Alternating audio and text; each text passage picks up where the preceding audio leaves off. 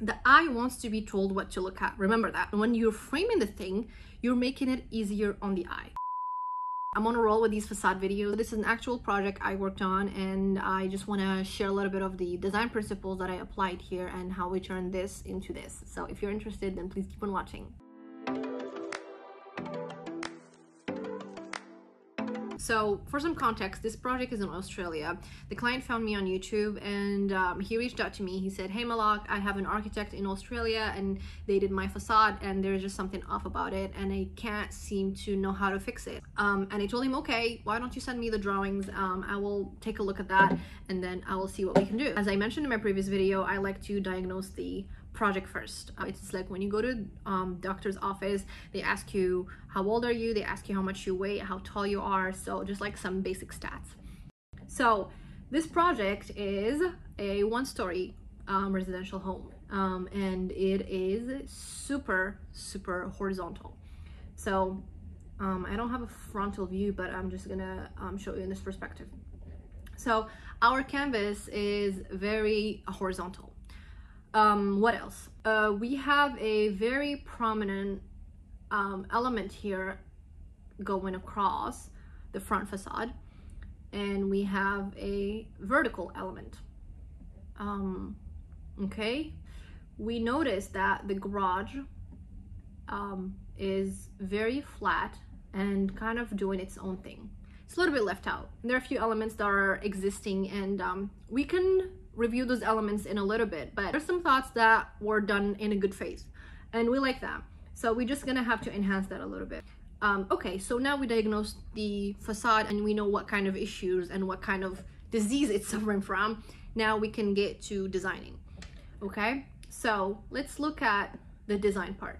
So we said that it's a very horizontal facade. So let's do like the low-hanging fruits. Let's start with the easy things to fix. When you have a long facade like this, you automatically need to have a vertical element to break off that. So this actually was done by the previous architect, and I think that was smart of them to do, because otherwise the facade is just gonna read super long and plain. Like it's not gonna be contained. And notice what this vertical element is doing. This vertical element is dividing the facade into 1/3, 2/3. If you're not familiar with this, go watch my previous video about 1/3, 2/3 rule and then come back. So briefly, if you don't want to go watch my other video. So the 1/3, 2/3, actually what it does is it breaks the facade. So you get 1/3 of the facade doing its thing and the 2/3 doing its own thing. The reason why we do 1/3, 2/3 and we don't do the middle and we don't split in the middle, because when you split in the middle, you're stuck with symmetry. That's it, you're done, game over. You literally have to copy or mirror whatever you have on this side to this side. And a lot of times we don't want to do that in modern design, because modern design is not about symmetry. Symmetry, again, is beautiful. I have nothing against symmetry. Like a lot of people, they're like, oh yeah, these architects nowadays, they don't do anything symmetrical. Symmetry is beautiful. I'm not against it, but there is a space and time for it. If you're designing something classical, please, by all means, do symmetry. Actually, if you're designing something classical, you shouldn't be doing 1/3, 2/3, because you're gonna mess up the whole facade. But for the sake of this exercise, 1/3, 2/3 is actually in our favor. Okay, so let's move forward. So we got our 1/3, 2/3, we got our vertical element. Now we're gonna talk about framing. I talked in my previous video about framing and how I actually used the concept of eyebrows. So eyebrows, if you don't have eyebrows, your face is gonna look completely different. Your features are gonna look like they're floating in your face. So we need to ground your facade. Framing is also, like, another example for framing is like literally the frame of your art. So if you got a canvas of an art piece or something, and usually it's like in the roll, and you open that, you can literally just stick that to the wall, right? That's fine. You can do that, but that doesn't look right. You need to frame it. So you're guiding the eye to, like, this is the border, this is where it's supposed to look at. The eye wants to be told what to look at. Remember that. I'm gonna repeat it. The eye wants to be told what to look at. And when you're framing the thing, you're making it easier on the eye. So if we look at the previous example here, so one frame and mistake that they did in this previous facade is that they didn't continue the frame here. And that really threw my client and whoever was looking at this facade off. They were like, what is it that it's missing? We can't quite tell what it is. So I like that they start with the frame, but like they're like, the eye is like, okay, okay, okay. And then you stop it in the middle. They're like, like it's such a harsh cutoff. Just continue it. And that's pretty much a quick fix of what we did here. So we just took that frame and we took it all the way out. That's it. Like, it's not rocket science. It's very simple. So now the eye is like, okay, this thing is one big thing. It's one big family. So now I know what I'm looking at. And you know, I was reading an article by Canva the other day, and they're like the graphic design company, and graphic designers do frames very, very well. And they were saying that you often don't notice a frame until it's not there. Like a lot of times the frame is there, but you don't notice it. But once you remove it, you're like, holy, that makes the world of a difference. So here we need to frame it, especially if you start a frame horizontally, please, please, please continue it and bring it down. That way it's a closed loop. But if you just leave it hanging, it's gonna confuse the eye. Okay, so what else? This, as I mentioned earlier, this is a one-story project, and the frame is good. But it's making it a bit too heavy on the facade. So it's really squishing it, and it's making the facade like look like it's carrying this heavy weight on top. So I didn't want to get rid of the frame completely, because again, it helps to a certain extent. So how are we gonna fix that? To make that frame look a little bit lighter, we have to counter it with another frame. And by doing that, we have to you can't just like put another frame on top of it, because if you put another frame on top of it, it's defeating the purpose. You're just making it heavier and heavier on the facade. But what we want to do is we want to put a frame, but we're going to put it on the background. So ideally every facade should not be flat. If you watch my videos, you know by now, if your facade is flat, you don't have a facade. So ideally every facade should have a foreground, a middle ground, and a background.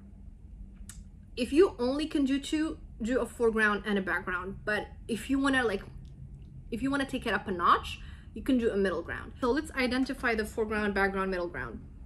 So I would say this is very dominant. This right here is extremely dominant.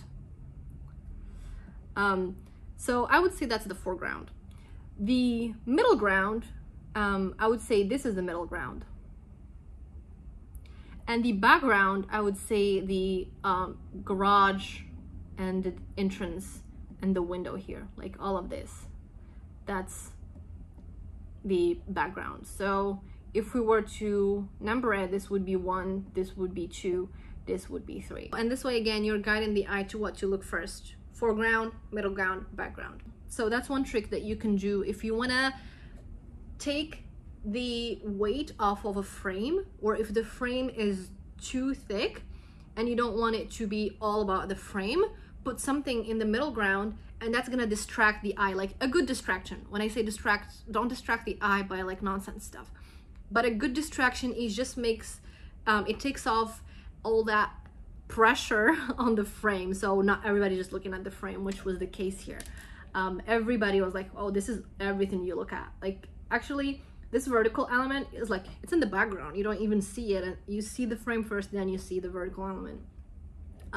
Okay, the other thing that I wanted to talk about is this wall here. So this wall right here is a quadrant. If you remember my previous video, I break down the facades to quadrants. So this is a quadrant, this is a quadrant, and this is a quadrant.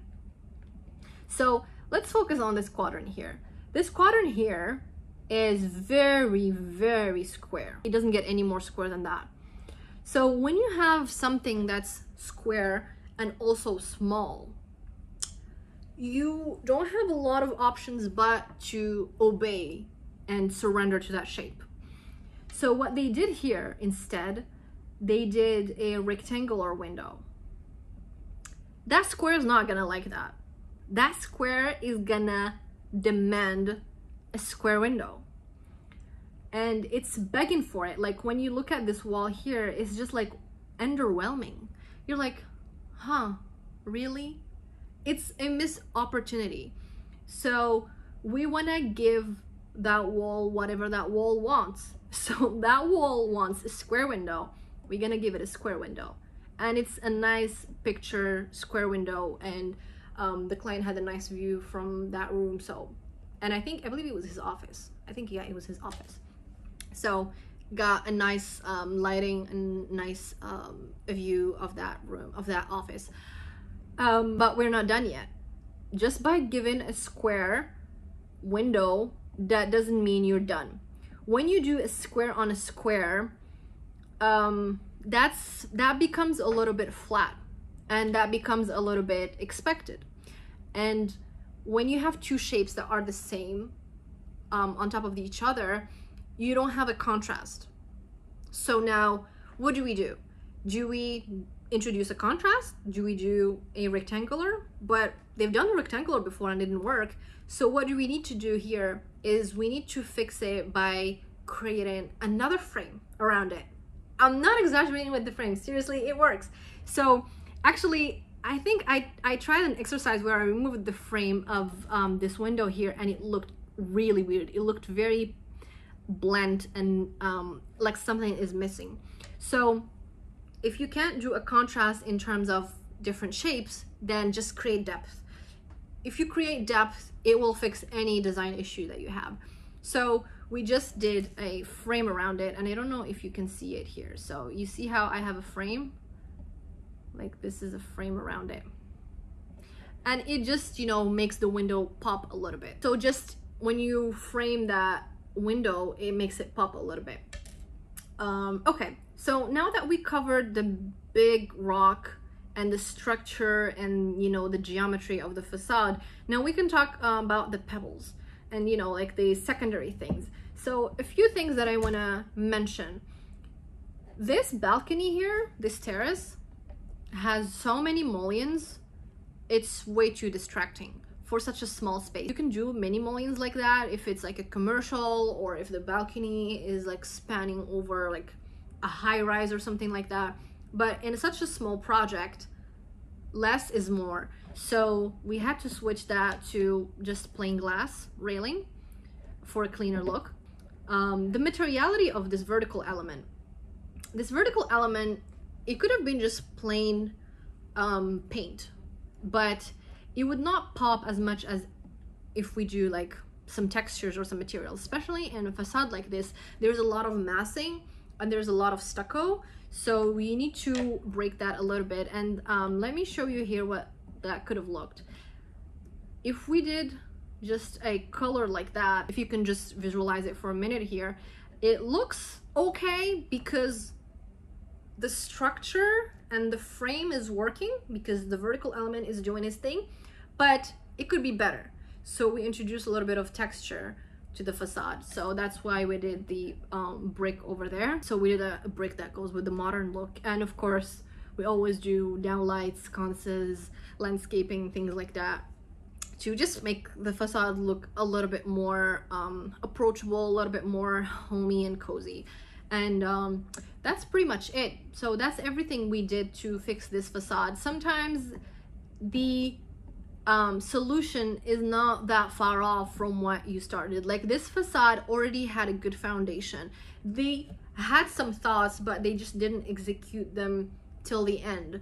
And that was kind of like a half-baked facade. Make sure you always frame your facades. Look at what the wall is asking to do. Like if you have a square wall that is very small, try not to fight that geometry, and just more importantly, have fun with it. Sometimes fixing a facade is not that much work if you know the design principles, but if you don't, then you're gonna struggle and you're not gonna be able to pinpoint what the issue is. So I hope that was helpful. If you're a designer, I highly, highly, highly recommend you study design principles. I know there aren't that many articles about design principles in architecture, but that's fine. Just use graphic design, use UX, UI, use any other type of design field, and look at how they are using the design principles and try to apply that to architecture and interior design, because that's literally the only tip I can give you that will elevate your designs. There's nothing else that will elevate your designs better than design principles. Again, you can go on Pinterest and like look at inspiration and stuff, and you will be able to tell what looks good, what doesn't. But the question is, why does it look good? Why does it look good in certain projects and it doesn't look in other projects? And when you take a project from Pinterest, and instead of just copying a project from Pinterest, try to study it, because that way, as I always say, it's gonna help you learn how to fish instead of somebody giving you a fish. And that's pretty much it. That's everything I wanted to cover in this video. Thank you again for watching. Please don't forget to like, subscribe, share, leave me a comment or whatever you feel like doing, and I'm gonna see you in the next one. Bye.